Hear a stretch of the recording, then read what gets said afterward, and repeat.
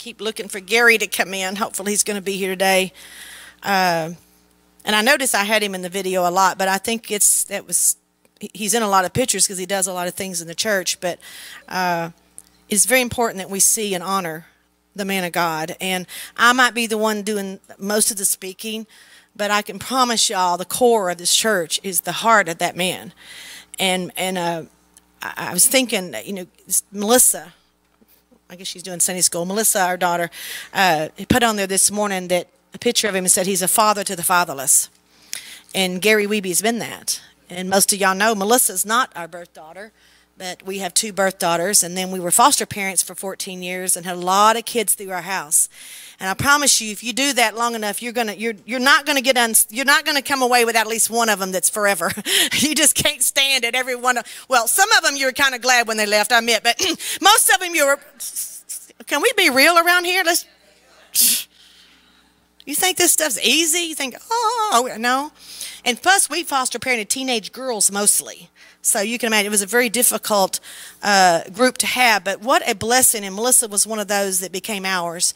And we see the generational thing that happens when we give our lives.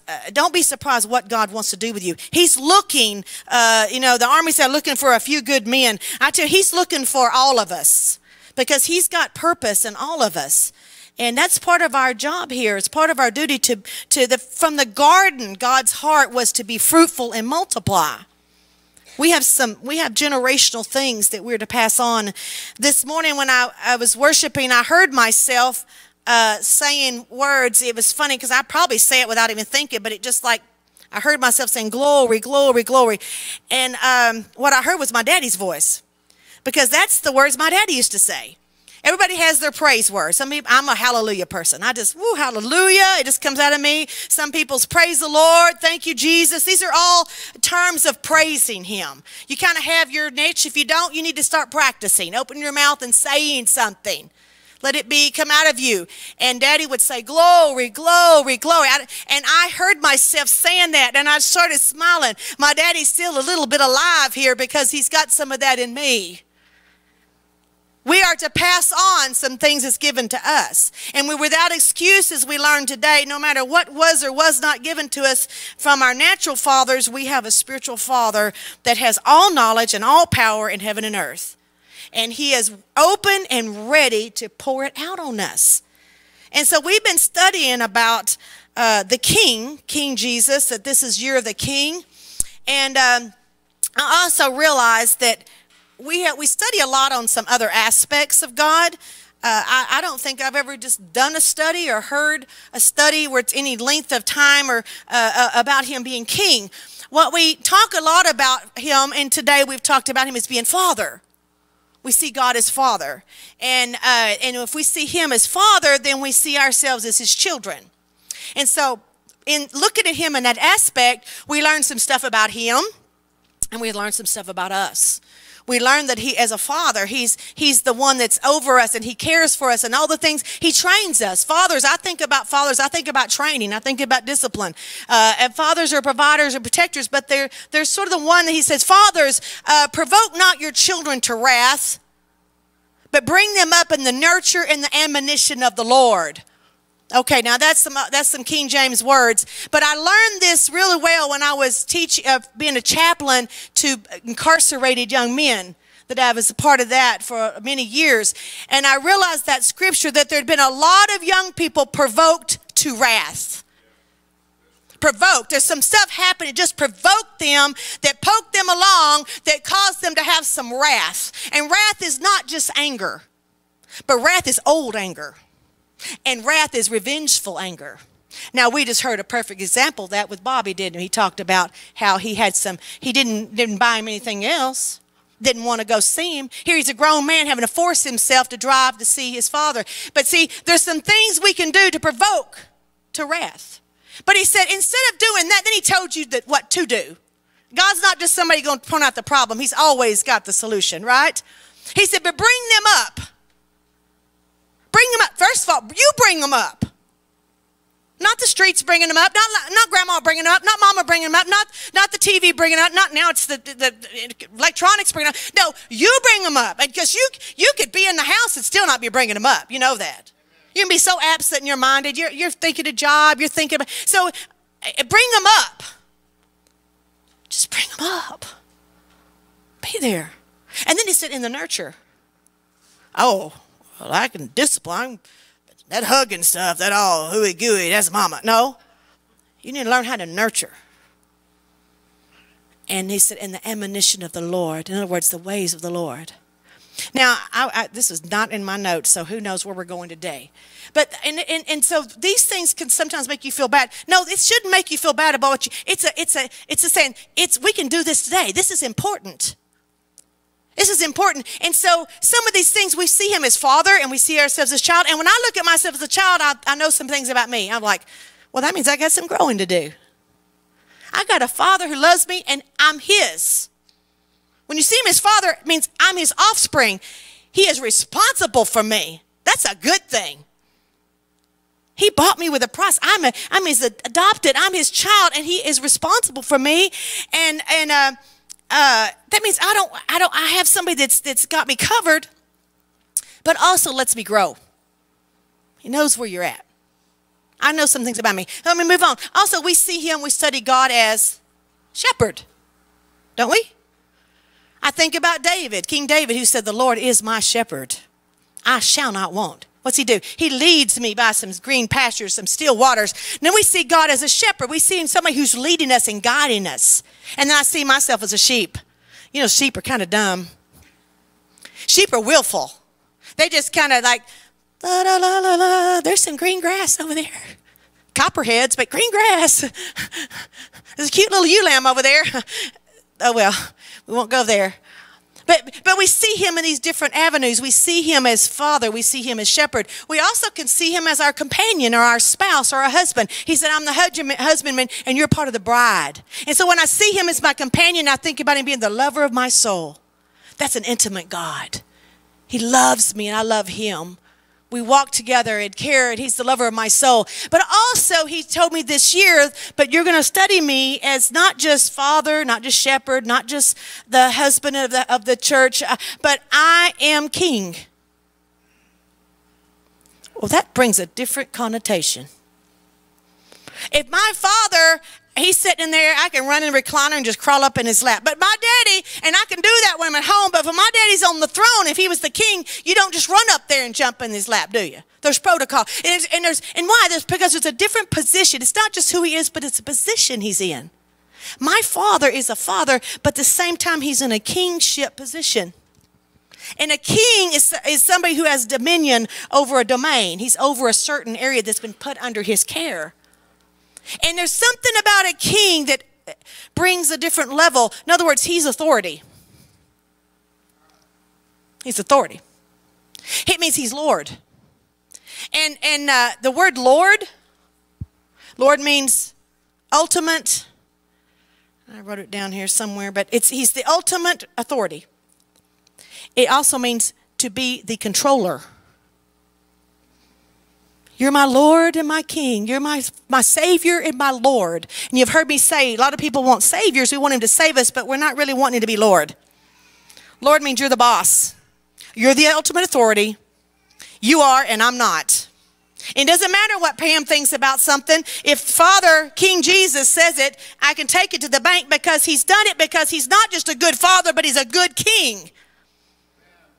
And he knows what I need, and he knows what's best for his children and the subjects in his kingdom. And so I'm a part of a kingdom now as a subject in his kingdom. And it said the word that's used there is master. It's a reverence word. It's not like you're the slave. No, but it's saying you are king and you're a master. And so he brought this to me at the beginning of the year, New Year's Eve night, sitting there. And he said, this is the year of the king. Well, when you hear the Lord, when you know what he's spoken to you, and then I had to seek that out. I'm like, okay, what do you mean? Well, but I want to say this. My first reaction, because the Spirit spoke to my spirit and said, this is year of the king. My spirit like rejoiced. It's kind of leaped. It said, oh, good. That means I don't have to be. I don't have to be. And so, well, I'm not a king. Whatever. Okay, all that means is wherever you've been given domain. Now, as men, if you're the head of a house, that's your domain. And you're responsible. See, the truth is, if you've took a wife, you're responsible. Doesn't mean that we're not equals in far as in value, but we don't have always equal positions. Our position's not equal. And so there's order in the home, like there's order in a kingdom. And so when we find that, it works. But he said, I realize now in this position here as pastors, and that was the position I was looking at that night, thinking it's the new year, what all's going to happen? I got to get the calendar out, and I was just feeling really overwhelmed with this sense of responsibility. And that's when he said, "This is you're the king," and I'm like, "Oh, good." You know what happens when you realize he's king? You get a load off your back. A weight is lifted. And so when I'm all burdened and thinking I got to do this, I've got to be mama to this, I got to be nana to this, I got to be pastor to this, and all of a sudden you get real weighed down with all those responsibilities, those little kingdoms that we have, aren't we? We all have. It might be the boss. You might be the boss at work. You might be the whatever. We have all these different positions that we're responsible for. If you have a child, you have a responsibility. If you've taken on somebody that's a companion to you, you have a responsibility. But all of a sudden, I was realizing that if any time I really get in his presence and honor him as king, a load goes off of my back. I'll go, oh yeah, I'm not. He's King of Kings, Lord of Lords. In other words, we have some little kingdoms down here, but he's king of all of that. I don't have to be. I want this to be an encouragement to you today. Whatever load you're carrying, when you really realize he's king, you can go, oh, you got that. I don't even know how to do that. And that's what we've been talking about in life. There's many things we don't know how to do. I guarantee you, the day you got married, if you got married, you did not get some big, there's all kind of books, but there's no really book to how to handle that woman. Probably any woman. Or that man. It's a responsibility. It don't really come with a manual that this is how it's going to happen when you have your first argument. When she says, you said everything's okay, and she says, fine. You didn't realize that fine don't mean fine. She ain't calling you fine. She's saying, you don't want to talk to me right now. Oh, you started learning the language. We're complicated beings. So anyways, y'all are too. But anyway, we don't really know how to do these things. And especially if you didn't have any role models. If you've never seen love work, if you've never seen mamas and daddies that stay together and don't hit each other and cuss each other out. I mean, we get foster kids at our house, and I remember one day we were driving up in front of the middle school, and I'll never forget it. It had this little girl in the back seat, and I was going to say something to one of my kids back there, and I did. I went, hey, and I put my hand back like that. That kid hit the seat. I mean, she just ducked. And I was like, oh, you thought I was going to hit you. I said, I'm sorry. And my daughter said, you ain't got to worry. Nobody's going to hit you in this family. See, I started realizing that everybody doesn't have the same family, and you don't have the same things. And so it's very important to know that I don't have to know how to do everything. That if I can submit to the king, and humble myself and admit I don't know how to be the best parent. I don't know how to be the best spouse. And I don't have to, because I've got a Father that says if you would just stop and ask me for wisdom, I will give it to you. And I'm telling you, this is how we start getting, when we realize that I have a king that I can go to. And like I've said before, and it's been so indelible in my mind when the Lord spoke to my sister just 2 weeks after that night when he said, I'm king. 2 weeks later, on the 15th of January, that my little niece would take her life. And everything in our family has been flipped upside down. And we have not known how to do this. I was telling Richard this week, he was at the hospital with his dad. He was in the process of his last breath. I don't think I can watch it. And like, you don't have to. But anyway, we talked about it. And he went back in there, and he ended up holding his hand. But I said, Richard, it's okay, because you've never been here before. Have you ever been in a place you just never been here before? Well, that's when we say, I don't, but you have. And you are king, and I have you, and you have not left me. And it's a resource if we will humble ourselves and say, like the Lord spoke to my sister that first week in the night, and he said, and the scripture came, it says, when my heart is overwhelmed within me, overwhelmed. When my job has overwhelmed me, my life has overwhelmed me. When I'm overwhelmed, he said, lead me to that rock that's higher than I.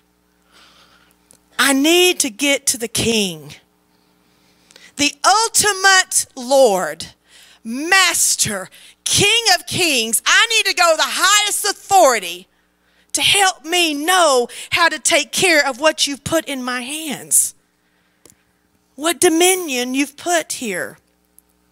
Now, last week we realized that God will take unlikely people and put them in some places that you never thought you'd go. And he's just amazing. He don't pick us and take us and give us children or give us homes or give us jobs or anything because we know everything. He gives it to us because he's got purpose. He's got purpose. I believe wherever you are, there's purpose. And people are, not just kids are looking for identity and purpose. Grown men are and women are. They get to middle age going, what have I accomplished? And you can beat yourself up over that. Bobby just made a little joke about himself. He said, you know, I mowed grass to buy my daddy that rod and reel. He goes, I'm doing it today. Well, it's nothing wrong with mowing grass. He works for a great lawn service and works for these people. But the truth is, and the reality is, if Bobby hadn't went around about a lot of circles around and around a mountain a bunch of different times, he probably could have been owning his own business by now. Y'all know that's what happens when we just keep doing things our way. We want to be king. We want to know. And we tell our kids, honey, you can be anything you want to be when you grow up. You know that ain't true. Not everybody is going to sing like Mariah Carey. I can't even think of any modern singers. Most of y'all are not old enough to. Okay. Here's what I can be. I can be anything that he designed me to be. You tell your whatever he's put in you, honey, you can be anything God says you can be. And you need to seek him and find what that is. This is not just up to the guidance counselor at the high school to say, well, I think I just want to be this when I grow up. How many of us has gone through some different thises, and even you go to college and you change your major several times? I believe we need to start instilling our kids young that you can be anything that God wants you to be, and you need to find out what that is. So start seeking the Lord and taking the next right step and see where it takes us. I believe we have purpose, and we got to pass this on. But I'm telling you, he can use you in things that you never thought you can use. You can be. Gary did not have role models as parents. They're not good role models. But you know what? He has been an amazing parent to his girls and to other people's kids. And a bunch of hardheads like Bobby, like a bunch of the rest of you. How did this man do it? Because at 17 years old, he surrendered his life to God for real. And said, you're king and I'm not. The younger we submit to the king and realize he's not just my father, he's king. He's not just my brother. He's not just my buddy. I had somebody say, one night we were here in Wednesday night Bible study.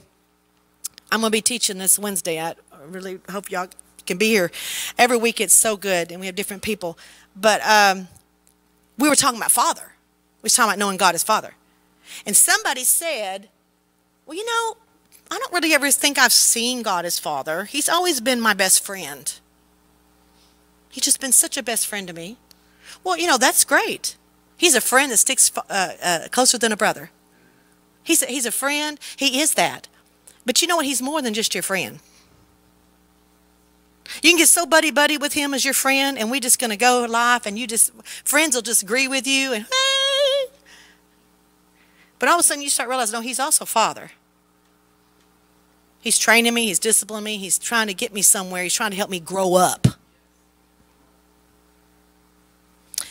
But then also, and she said, and you know, I saw a difference. I'm telling you, a difference came when she started seeing him as Father. And you start seeing him as king, there's also going to be a difference. There's a lesser load when you realize that he's king. And I have a God that's really in control. All he's asking for me to do is submit my dominion to his dominion. Because in the garden, he said, gave man dominion over this earth. And do you realize he does not come in here and override your will? What he wants you to pray is the Lord's Prayer, not my will.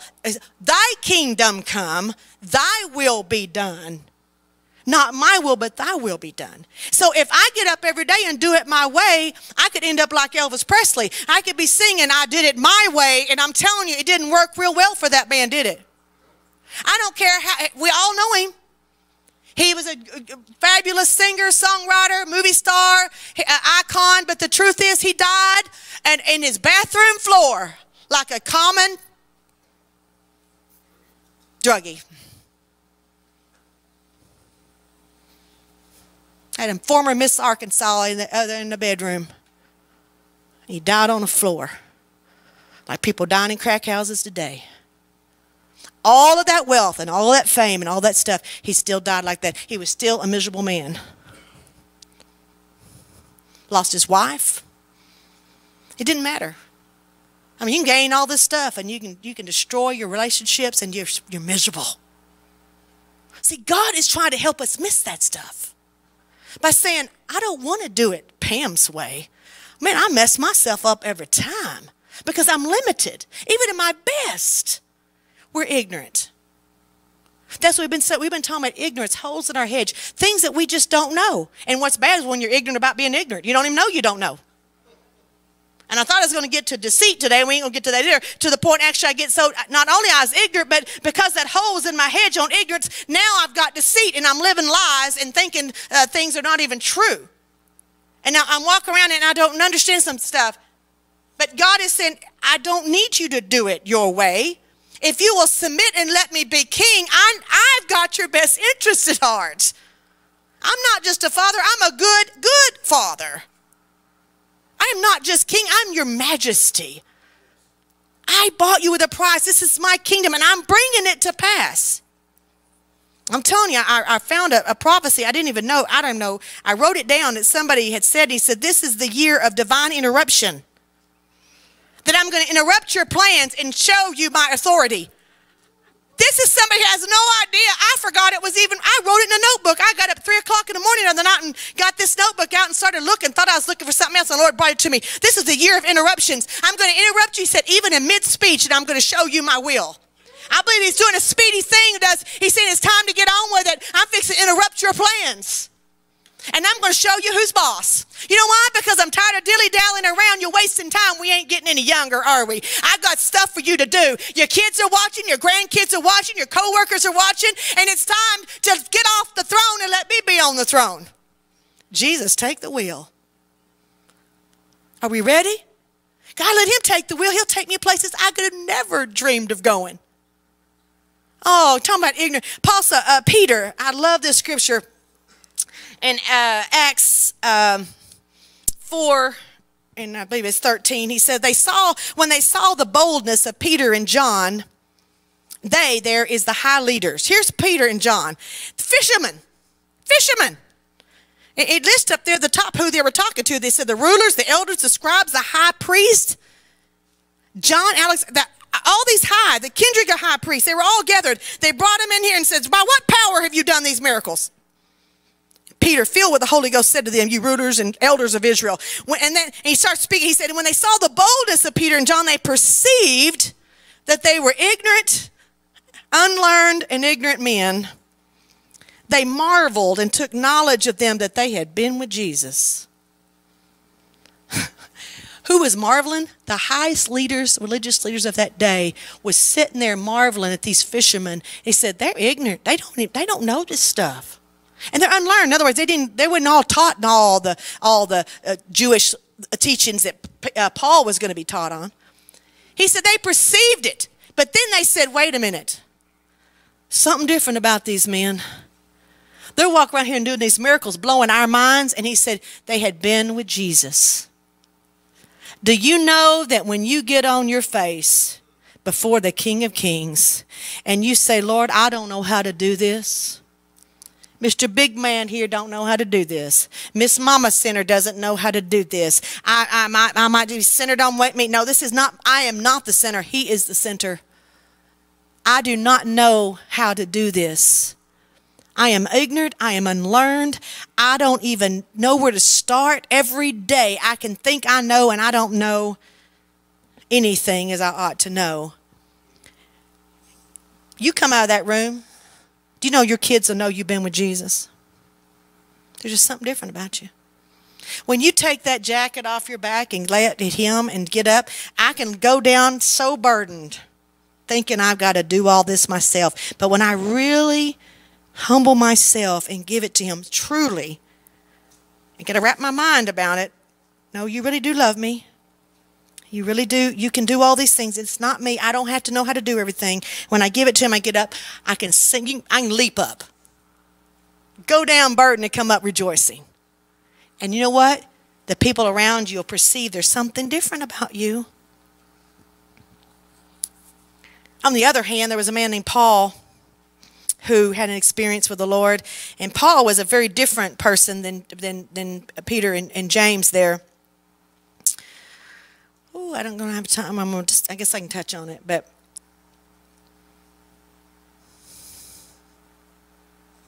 I'm trying to decide if I should go there.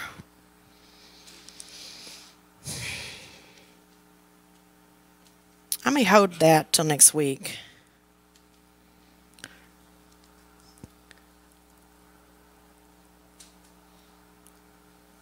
Last week, I read about another man. I read about the man we know is the most wise man in the world. That's King Solomon.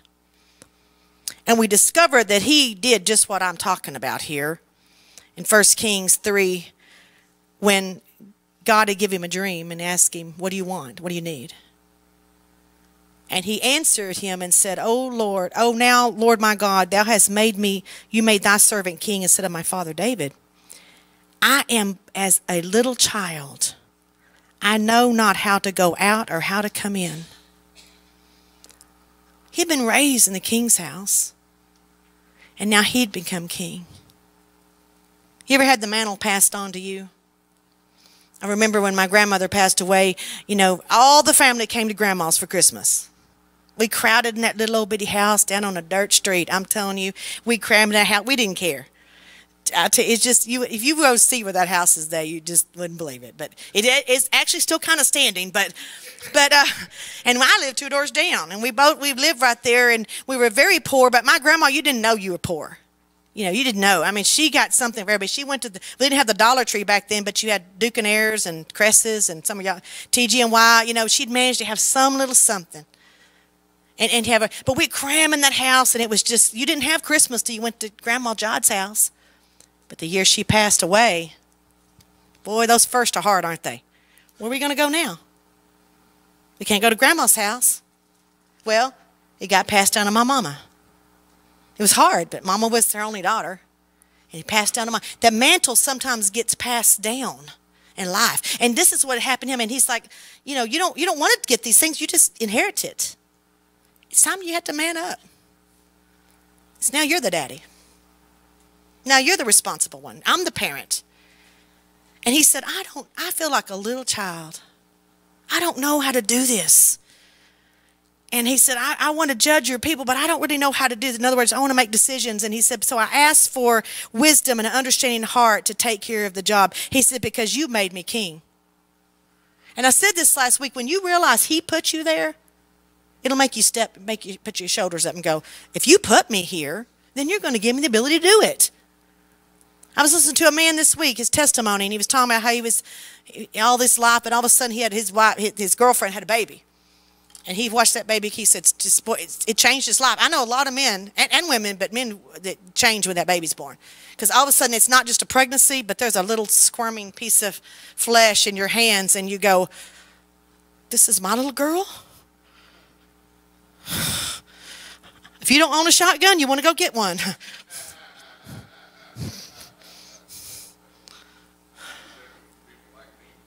Yes. This is my little boy? Is he going to grow up like me? Can I do it better than maybe my daddy did? And a sense of responsibility that starts happening that's very real. It's very real. I used to tell the boys, most of the boys that were locked up there where I was their chaplain, they were fatherless, most of them. And then all of a sudden they've got all these babies already. And you didn't know which baby mama was coming that week, but, you know, they had a lot of them. And I used to say, I remember one day I was walking down the aisle and it just come out of me. And I said, guys, why would you want to trust the life of your child? Commit the life of your child to a girl that you won't even commit your life to. It came out of my mouth. I was like, whoa. That was Holy Spirit. You're committing the life of your child to somebody you won't even commit your life to. And she's going to be out there and you can't protect that child. You don't know what boyfriend's going to come in next. You don't know.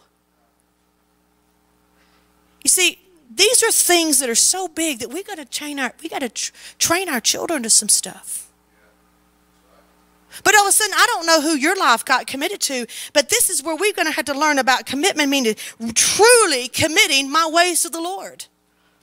I really need to know how to do this, because if I just follow the ways of the world, it ain't working very good. It's not working. This plan, the way the world's doing it, is not working. We're suffering. A lot of us here are suffering from the consequences of years of people doing it their way and not doing it King Jesus' way when he wrote a manual.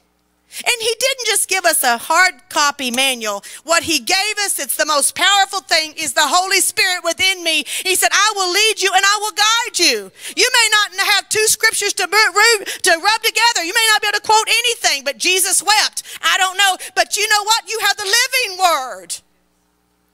And that's the powerful thing to say, I don't have to know. I can pray. And even if I've made mistakes and I got children out there I have no control over, I can pray to the Father who knows all things and will listen to your prayers. And I can make a difference. I have to make a difference. But the key is not leaning on my reasoning. Not because I am ignorant in so many ways. I don't care if you have the best of families. We are ignorant and we do not know things. That's why we have to have a king. And what happens when I think I start knowing something, I'm in the danger zone. The reason why Solomon was so successful is because he knew what he did not know. He wrote in Proverbs 3, 5, and 6, trust in the Lord with all thine heart. Lean not on your own understanding. If you lean on your understanding, you can miss it. We will make some crazy decisions that other people suffer for. He said, lean not on your own understanding, but trust the Lord with all your heart. But if you don't trust him, you can't lean on him. John said it during the worship service. If you don't really know he loves you, how are you going to lean on him? Oh, you might kind of lean on him, but you're going to keep one foot over here, just in case I got plan B. At some point, I'm telling you, he knows how to pull the rug off. There is no plan B. And you're on your face grabbing his ankles going, I don't know how to get through this night. At some point, he wants you. You can't let him be king and you be king. Well, you're king over that. Oh, I want you to be Lord of my salvation. I just don't want you to be Lord over my money. Mind your own business, God. You know what I got plans for that. You want to be prosperous in your money? Commit your money to him. And I'm not talking about giving. I'm just talking about trust him with your finances. Trust him with it. And put him first. Honor him. And the first thing you do, it's the biggest trial of all of us, is money. See, that's why he tests you there, because he knows. Money answers, I think it was Solomon, answers all things. That makes the world go round. So when he said, when you commit, you look and you say, you prosper me, Lord, and I'm going to give the first tithe back to you. It's saying, I trust you. I'm not even going to lean on my own understanding how I'm going to pay my bills, because if I do it my way, I can think I got this saved, and all of a sudden my tires went out and I just spent $300 on a new tire and doing this. Just crazy stuff happens in life that we don't have any control over. We might as well give it to him.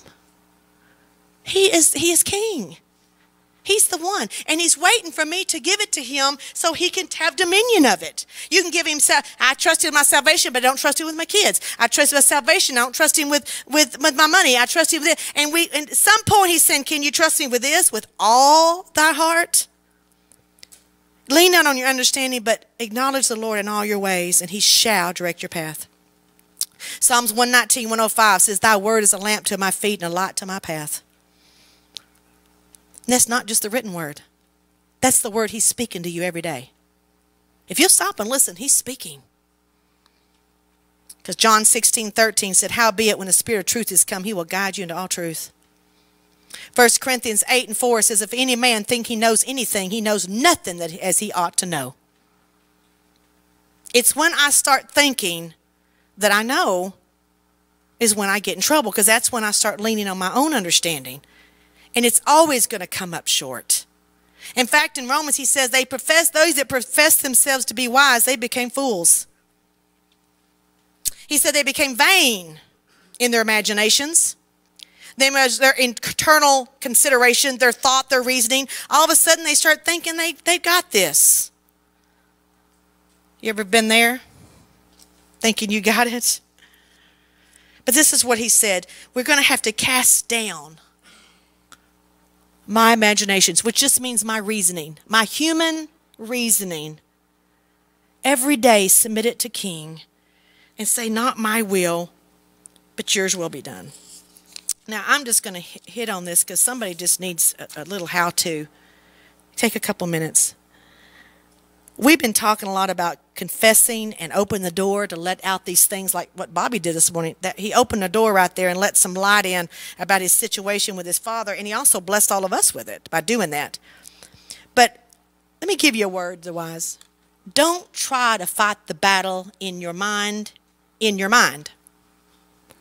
Don't try to fight the battle that's in your mind in your mind. Don't try to figure your mind out with your mind.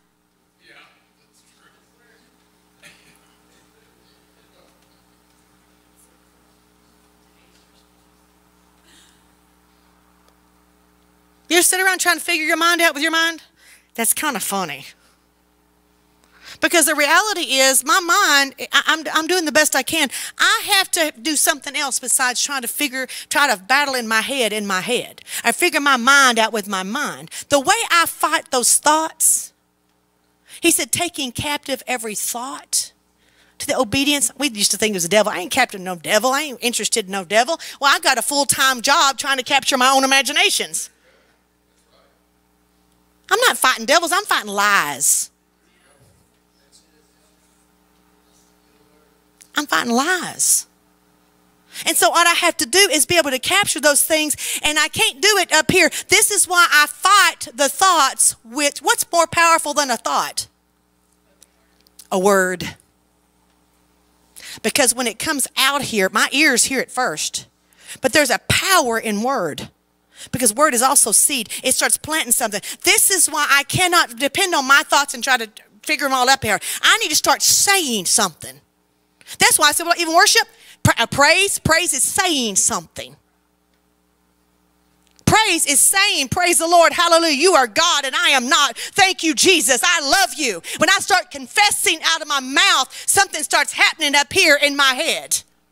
And it comes out of here. When it comes out of my heart, then all of a sudden my head starts catching up.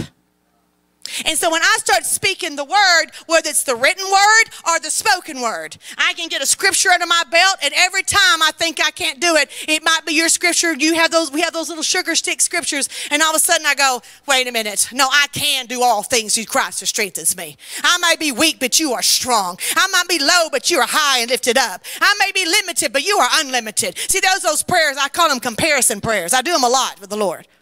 I'm feeling really low right now, but Lord, you are high. I'm really depressed, but you are the lifter up of my head. I can just start saying things, and before I know it, my brain catches up. And my feelings catch up. Because thoughts create feelings, and feelings create actions. We learned that with the criminal mindset. You start thinking about that money over there, that person. You start thinking about it long enough, where the mind goes, the body will soon follow. Is that not the truth?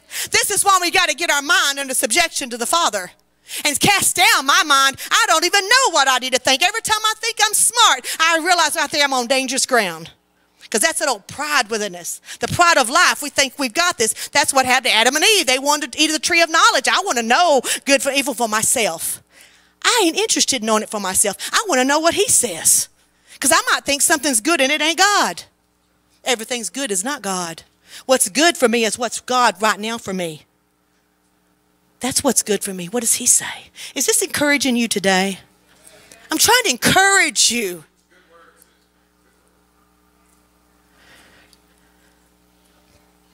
I don't have to sit around and fight this because we haven't got to them, but I'm telling you, these are strongholds we get in our minds, lies that's been thrown in there. But I'm so thankful as I've looked at this, even if I've got a load of strongholds in my head, I don't even have to sit around and wait all day long to get free from these things for God to use me. And then one day I could be serving God, and just like today, all of a sudden Bobby's up here getting free from his daddy.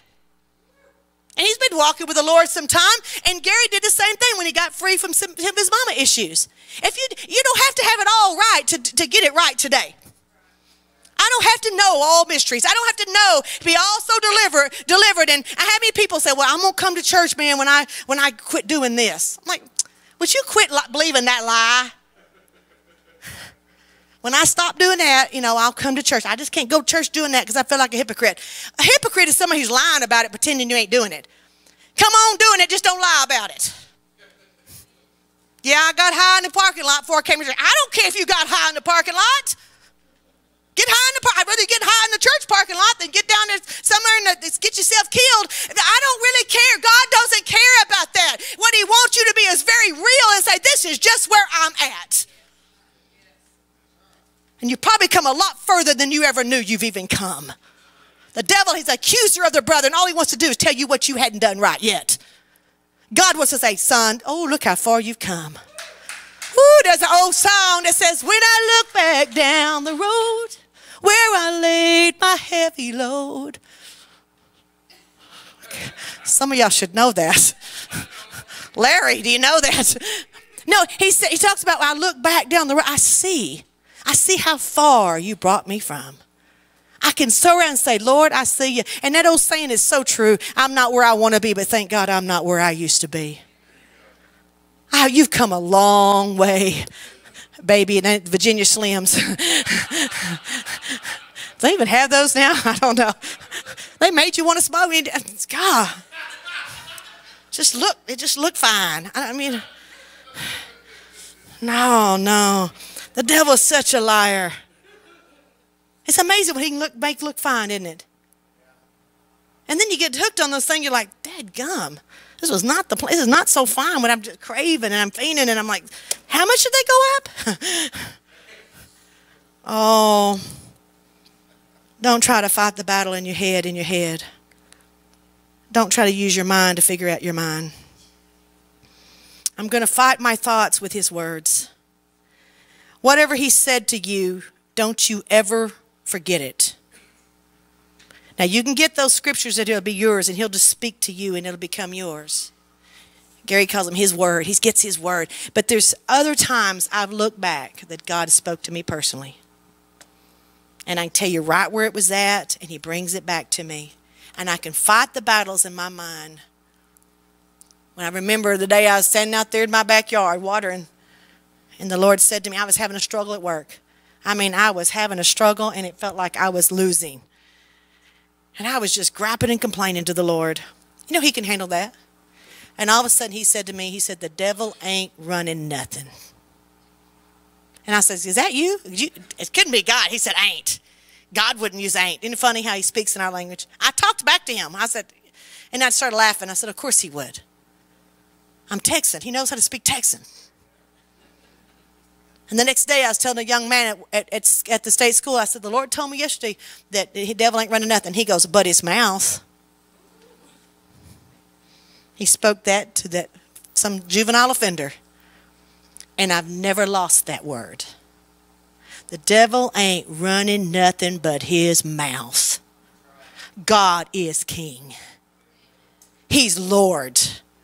The devil ain't getting nothing on you that you ain't giving him. Don't lay it down. Don't lay down your crown. He has anointed us to be kings and priests in our homes and our world. He's our King of Kings.